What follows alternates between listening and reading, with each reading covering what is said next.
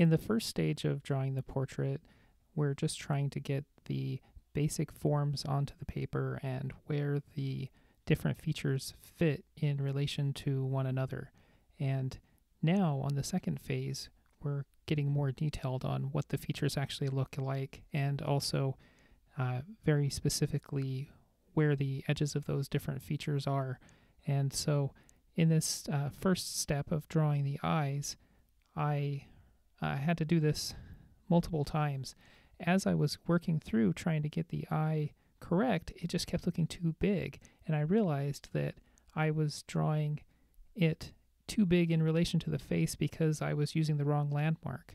I thought that the top of the upper eyelid was much higher than it actually should be. And so it took me several attempts of drawing it, erasing it, and redrawing it before I got the actual size of the eye correct. And then I could go in and start filling in more details about what the eye on the model actually looks like.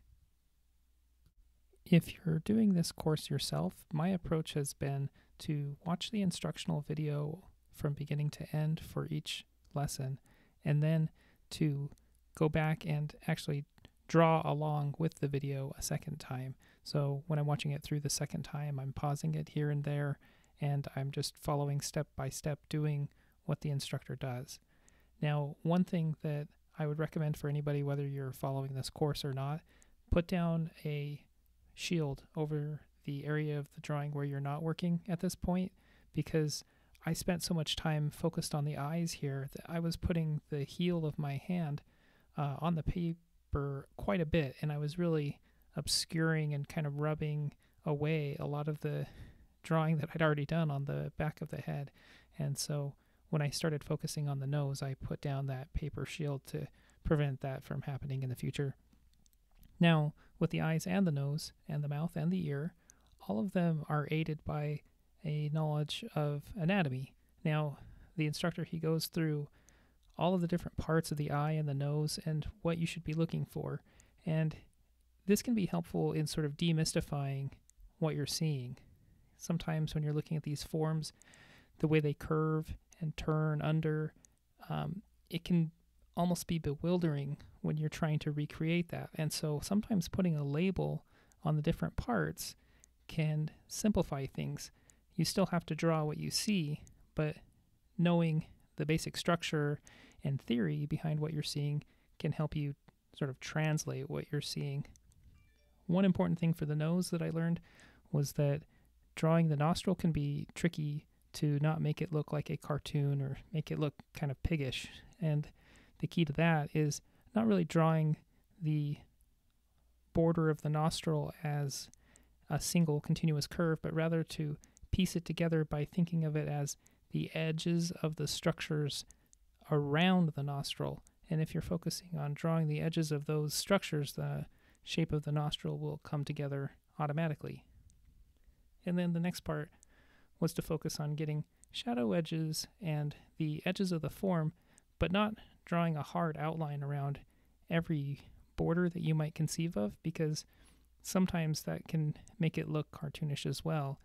Maybe you don't draw all the way around the nostril, and maybe you don't draw all the way around the edge of the nose. You let that be implied by the future shading that you do. So for me, the eyes were by far the most difficult because it seemed obvious when they were wrong, and even small errors in the eyes could make things look off.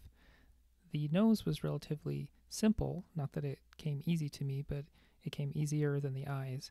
And then naturally you move from the nose down to the mouth, and the mouth was a little trickier than the nose, not quite as tricky as the eyes. And one of the key tips there that the instructor has for us is to maintain that center line going down from the nose to the lips to the chin, because that'll help us maintain the sense that the mouth is protruding from the face and that it's not just a flat plane.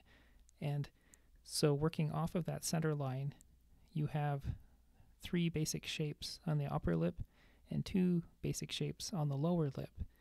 And one of the deceptive things about the upper lip is how it starts off sort of facing outward and then it curls underneath to where the upper lip is almost facing downward.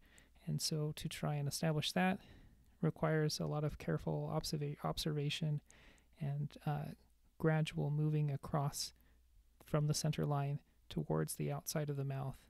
And another important thing that I learned while working on this is that the corners of the mouth don't just come to a point on the drawing, but that they're sort of overlapped by a bit of muscle at each corner of the mouth. And that detail there is what will help the lips look less like a set of artificial lips slapped on the front, but rather that they're integrated into the face. Now, with the lower lip, another important tip was that on your lip, when you look at it, you can see the transition from one shade of skin to another, and you don't have to, and probably should not, draw that border all the way across, because that again makes it look almost like a clown painting lips on, you know. So you have to suggest that border. You start it at the center, but you don't carry it all the way across. The other thing that was a revelation to me was just that the lip structure continues down to the chin, and that you're trying to establish in this stage of the drawing the whole mass of that shape.